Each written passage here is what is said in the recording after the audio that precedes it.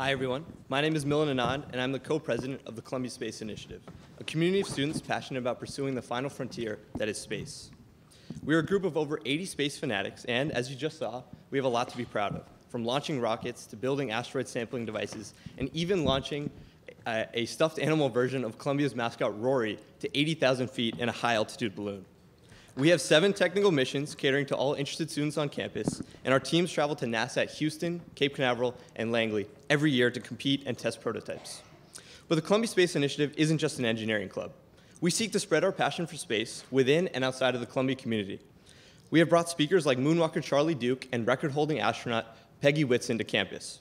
Beyond our campus, we have been a 3-time partner with the Intrepid Museum for their Kids Week event, teaching hundreds of students about space exploration and technology. We have also been involved in volunteer teaching in underserved public middle schools around New York City, and much, much more. All of us at the Columbia Space Initiative are excited for what we see as a very bright future for the commercial space industry, and we can't wait to make that future a reality. We don't want to just make an impact on our world. We want to see what lies beyond it. For that reason, I'm excited to announce a new project that the Columbia Space Initiative is working on, launching a payload on a Blue Origin New Shepard suborbital flight that will experience 3 minutes of microgravity. We are a passionate group of engineers, streamers, and stargazers, and I want to thank all of you for your support in allowing each and every one of us to follow our passion. With that, I would like to introduce the moderator of today's commercial space panel, Sidney Nakahodo. Sidney is one of the leaders of the New Space Movement and the co-founder and CEO of the New York Space Alliance. He's a former fellow of Singularity University and is also an alumnus, visiting scholar, and a member of the faculty at Columbia. Sidney? Thank you, Milan. And good morning, space generation. So let's gauge the interest and the temperature of the room with the most polarizing question. If you are a fan of Star Wars, clap your hands.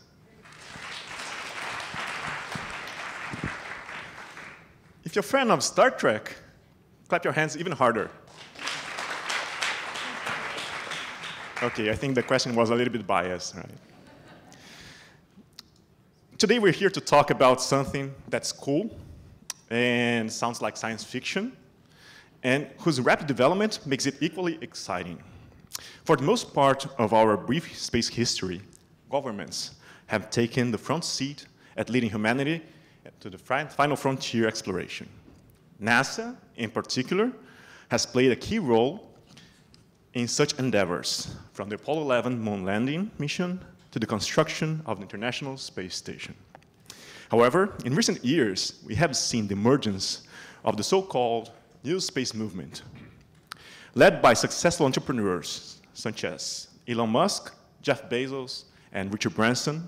Commercial space activities have been rapidly transforming space explorations in ways that we could never have anticipated just a decade ago. In order to discuss the challenges and opportunities for space entrepreneurs and startups, I would like to introduce our distinguished speakers. Will Porteous, on the left, is a general partner with RE Ventures, a leading venture capital firm. He also serves as the firm's chief operating officer.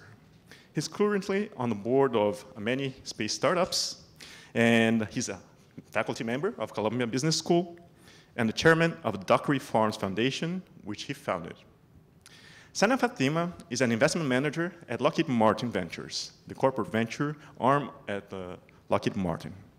Her focus areas include advanced AI, autonomy technology, next-gen, manufacturing and materials, and IoT. Previously, Sana worked at the World Bank, the European VC firm Atomico, and Goldman Sachs. Last but not least, someone that you probably don't know, but is probably also the most popular faculty here on campus. Not only because he's a former astronaut and professor here at the Mechanical Engineering at Columbia University, but because he's the first person to ever tweet from space, to have appeared in a Big Bang Theory, and also because he's the author of Spaceman, an astronaut's unlikely journey to unlock the secrets of the universe, Professor Mike Massimino. So let's give a round of applause to our speakers. Let's start with an icebreaker before we go into the questions for this particular panel. If each one of you could mention one book or movie that has inspired you, and it's related to space? And why don't we start with Will? I was a Doctor Who obsessed kid from like the age 11. So, you know, the whole notion of space time travel, kind of, that was a huge part of my childhood and upbringing. And I realized, sadly, that my kids have the gene too now. So apparently this stuff is inherited. Can't remember who wrote the book, but I'm sure the book is pretty familiar to most of this crowd. October Sky, Rocket Boys. Yes.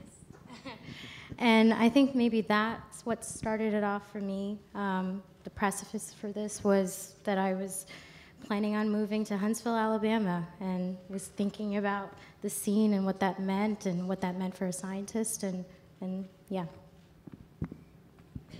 That's pretty. It's an easy one for me to answer because it's the right stuff, and it was a cool movie, but it also it changed my life. I watched. I'm old enough to remember people walking on the moon. I was 6 years old when I saw Neil Armstrong do that, and it made me dream about being an astronaut. But then by the time I was 8 years old, I figured that's impossible. I can't do that. And I was a senior here at Columbia when that movie came out, when The Right Stuff came out. And I went to see that movie, and it rekindled my interest in the space program. Seeing the camaraderie between those astronauts and what they would know, their sense of purpose of what they were doing, and just how cool they looked up on the big stage. You know, the breaking of the sound barrier and the first flights of the Mercury program. And I immediately got the book and read that. I've seen that movie about, I don't know, 500 times. I can quote every line from it. I quoted the lines that they use inside of the spacecraft when I was on the launch pad. You know, it was, yeah, it was I flew it in space with me as well. I have a copy of the movie. So yeah, that's my favorite movie, is The Right Stuff. Okay, that's a good hint, right? If you want to become an astronaut and Columbia faculty, start with The Right Stuff.